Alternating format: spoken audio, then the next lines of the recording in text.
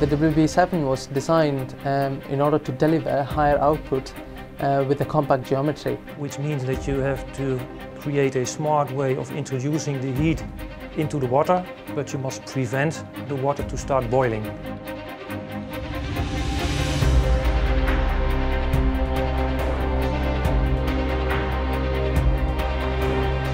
The compactness is obtained by choosing a design with interlocking fins, which enables you to decrease the volume.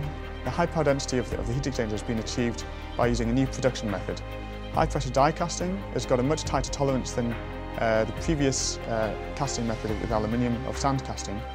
But with this higher silicon content aluminium, we can't use conventional welding anymore. Friction stir welding originally was invented by the Welding Institute in Cambridge, and they hold the patent rights for the whole process itself. It is a solid state welding process because we don't melt the metal, we plastify the metal. So we create a less defect-prone area in the actual weld line. This process was used predominantly in marine and aerospace industry, and that would explain how robust the process is. It is a kind of a blueprint for future BOS central heating appliances. This has taken the manufacturing business to a next level, and it's a huge leap.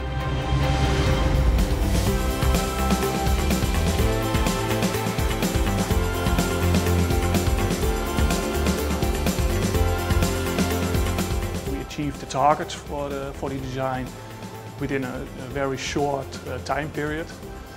And as a result of that, we also got a patent with the design. From the very early days, a lot of work has gone into the design and development of the WB7, and we've got teams who have been involved in simulation testing as well as the dynamic testing in the lab. Traditional testing methods only provide you information, for example, a temperature in one point of the heat exchanger.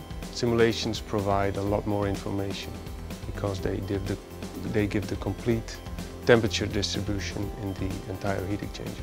By simulating, you can get the complete picture, the complete overview of what is going on into your heat cell. One of the benefits of performing simulations is that they're much more cost effective, but also much faster, leading to a shorter time to market. We've taken, let's say, a 6-month development cycle time down to just 1 or 2 months. We've really sped it up that much.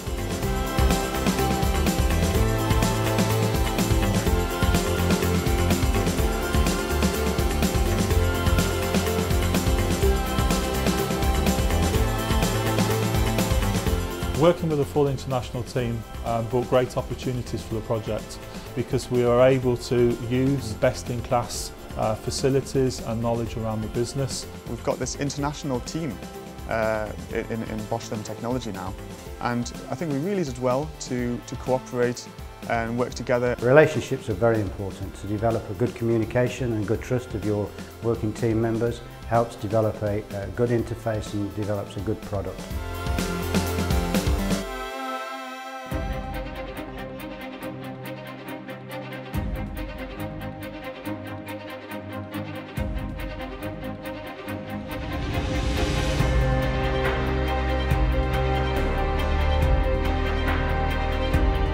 This product line will see us through the next 4 or 5 years, and we really need to take that next step forward and continue to build our market share.